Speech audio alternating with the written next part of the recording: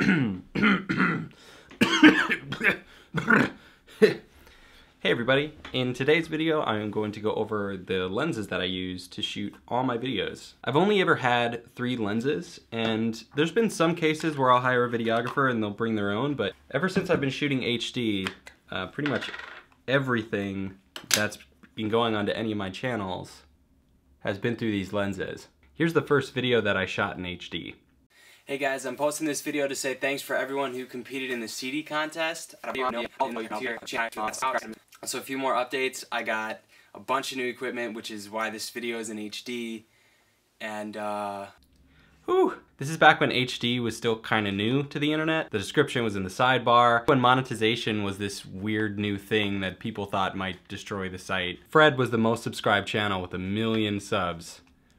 Remember that? And the quality for videos on this channel was pretty similar. So I bought these lenses quite a while ago, so it's not like this is a video about what are the best lenses to use. In fact, these are the cheapest possible ones I could find at the time that did what I wanted them to. So it's more about the equipment that I stumbled upon and how it's sculpted what I make. Which I'm assuming if you're watching the second channel, you're interested in the music videos I make. And if you came here some other way, well, welcome to the weird side of YouTube. Well, let's get into it. Right now, I have my camera about 1.5 feet away from me. I have the kit lens on it. I'm gonna keep the camera in the same place, but change the lens to the 50mm. Oh wow, things just got real intimate in here. Let's back it up. Let's go to the fisheye lens. This one's really, really wide. And it's hard to appreciate just how wide this lens is. So here's me from another angle and how close I am to the camera. And it still looks like I'm really far away. Here's me right now, completely on the side of the camera, yet I am still totally in frame. So it's crazy, crazy, super silly wide. Let's move this into where I usually have it. There we go. So with this massive wideness comes massive, crazy distortion, which is also how I like my guitar signal. Come on. Audience I put in later. Jeez. If you're familiar with skating, skaters use fisheyes a lot so that you can capture everything that's going on. That's how I was recommended to it. This particular lens is the cheapest on the market that's a semi-decent quality. At least at the time, I don't really know what they go for now. And with the cheapness of this lens, it also causes some problems. Mainly, everything through this lens is a little bit blurry. Nothing is ever fully in focus. So I do need to compensate for this a lot in editing with the tool called sharpening. There's a whole lot of post-processing that the footage goes through before it ends up on YouTube. Maybe I'll do a video all about that soon because it's not really a part of the process people really think about. But for now, I'll just turn everything off. So here's the footage totally raw from the camera with nothing on it. And you can tell things are pretty blurry. To compensate for this blurriness, I use the sharpening tool. And right now I'll turn on just that. And you can see that it tries to artificially make the footage sharper, tries to create lines. And I use it kind of subtly. You can ramp it up to the extreme. Here's what that looks like. Here's back to being a bit more subtle, but you can see the more you ramp it up, the more like cartoonish and weird the footage gets. But considering there's so much distortion with this lens anyway, and things already look a little bit cartoony, I think it's not that big of a deal, and maybe actually adds to the cartoony and fun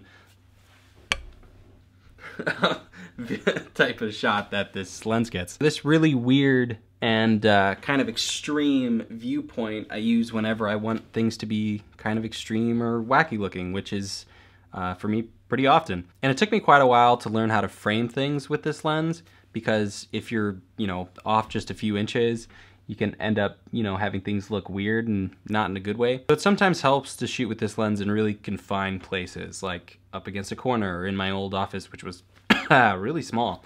So anyway, that's the fisheye lens. Let's change it now to the kit lens. All right, things have gotten real intimate again. I'm gonna move this. All right, cool. And this is the kit lens. And it's called the kit lens because it just comes with the kit. It comes with the camera. You can zoom with this one, which is really nice. You got a few options there. This lens works in a whole lot of different situations. You can use it for a whole lot of different things. It does a whole lot of things really well, but also doesn't really do anything great. This is the lens I use when I want shots to look normal. There's no crazy distortion, there's not any crazy shallow depth of field. If you're unfamiliar with depth of field, it's probably more useful for me to try and show it to you. So if I put the 50mm in front of the lens, you can see that there's a big difference between that being in focus, me being a bit blurry, and then the background being even blurrier. And the more shallow a depth of field, the more of a difference in blurriness an object is going to have depending on how close or far away it is from the lens.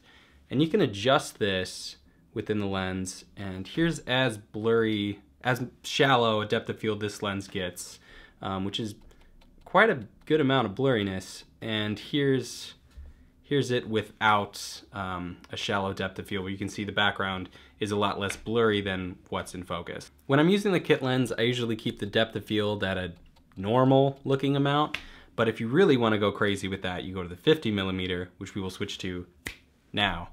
Now things get really extreme and really shallow. It's kind of gross actually, this close up, whether or not I want my nose or my mustache to be in focus, so just move a little bit. It really shows how shallow this can get if I'm doing a shot where I'm looking down the neck of a guitar. I mean, you can see if you're not just right at that point, things get real blurry real quick. I was recently filming with Rob Chapman, and he thought it was really funny that I use compressed air to get rid of the dust on my guitars. But this lens is why.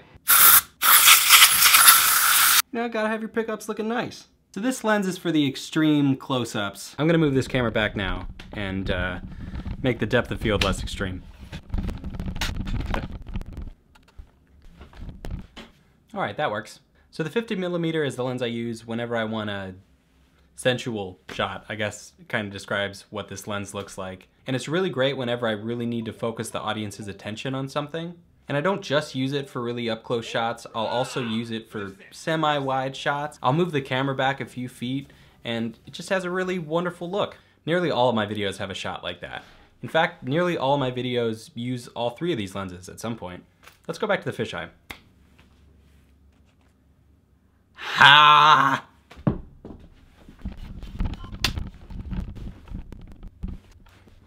That was awful. So my videos are usually a combination of these three looks, and it's really become a big part of the style and feel of the videos. And what I like about these lenses is that I have a mid-ground, then I have a super extreme wide angle, and then super extreme close-up with crazy depth of field.